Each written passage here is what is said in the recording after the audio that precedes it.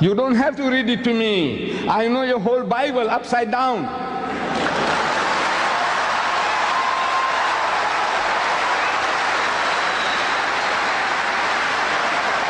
He is one of the mightiest messengers of God, we believe. Jesus. We believe in his miraculous birth, which many modern day Christians, including the bishops of the Anglican Church, they don't believe today, but we believe that Jesus Christ was born without a human father. Miracle of God's creation. We believe. We believe that he was the Messiah, translated Christ. We believe he gave life back to the dead, bi'iznillah, by Allah's permission. And he healed those born blind and the lepers by Allah's permission. Can't you see? This is our attitude towards this mighty messenger of God. And this mighty messenger of God, Jesus Christ, New Testament, Matthew, Mark and Luke, 17 times. You can remember that now. 17 times. And in the next 24 books of the New Testament, once. Total 18. Word Mary occurs in the New Testament 18 times. In this Quran of mine, Mary, the mother of Jesus, is mentioned 100% more times than in your Bible. Can you believe it? Is it believable? Mary, the mother of Jesus, is mentioned in my book 100% more times than in your book. And you think that we are the enemies.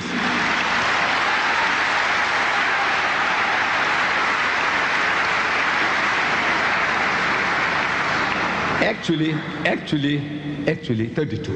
Actually 32. It's almost 18 times 2 is 36, this is 32. It's near enough. I said 100% more times. It's like a figure of speech, but 32 times as against 18. This is the relationship.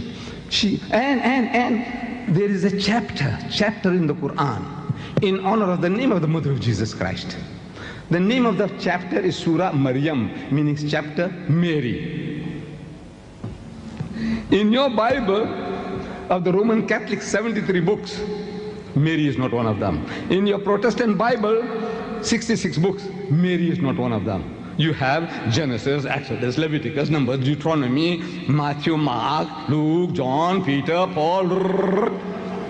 Mary is not one of them. Admit it is not there. In my book is enshrined Surah Maryam with the greatest respect in honor of the name of the mother of Jesus Christ. There's a chapter in the Quran. And you consider us to be the enemies. No. Are we trying to be funny? No.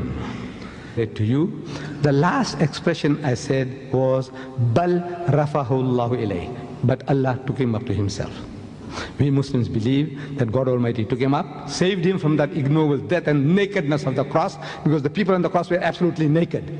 They didn't respect you to put a little loincloth around the man. The messenger of God, you say the son of God, naked and bare before the world, flies buzzing around him. No. God Almighty didn't allow that to happen to his servant, his messenger, Jesus. God saved him and took him up. And I say he's coming back to just you.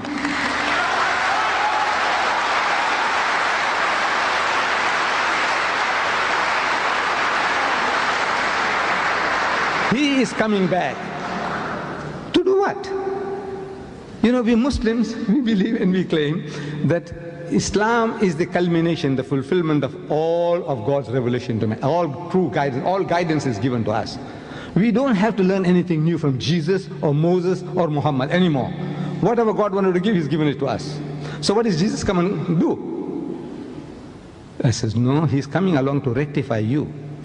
And he's telling you in the Gospel of St. Matthew, he says, many will say to me on that day, in his second coming, on his return, and many will say to me on that day, Lord, Lord, did we not prophesy in thy name, and in thy name cast out devils, and in thy name do many mighty works? They're going to ask Jesus, didn't we do all these things? We built hospitals, orphanages, and we looked after the Aborigines, and we looked after the Maoris, and we looked after the Indians. Yes, all these things you did.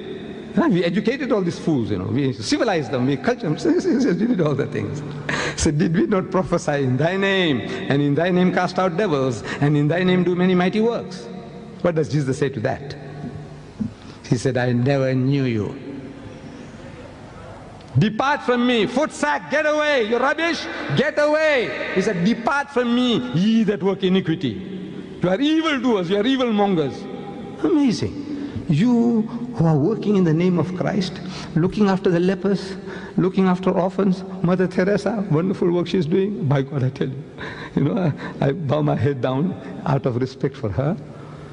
All the wonderful things you people are doing. The way you look after the animals. Animal conservation to preserve life. Ooh, fantastic things you are doing. But for human beings as well, what you are doing. And that's what you're going to say to Jesus. Didn't we do all these things for you in your name? And he's going to tell you, foot sack. Foot sack. I don't know, this Afrikaans word. Means get away. Get away, you rubbish. Like you did to dog. He's going to do that to you. Why would he do that to you when you did all these things for Jesus? Come. I am asking the Christians. He's not going to tell the Jews foot sack. He's not going to tell the Muslims foot sack. He's going to tell the Hindus foot sack. He's going to tell you. Why would he tell you foot sack? Get away, you rubbish, I don't know you. I'm asking the Christians. Answer. You know why? Because you call him Lord. He is not your Lord. He is not your God.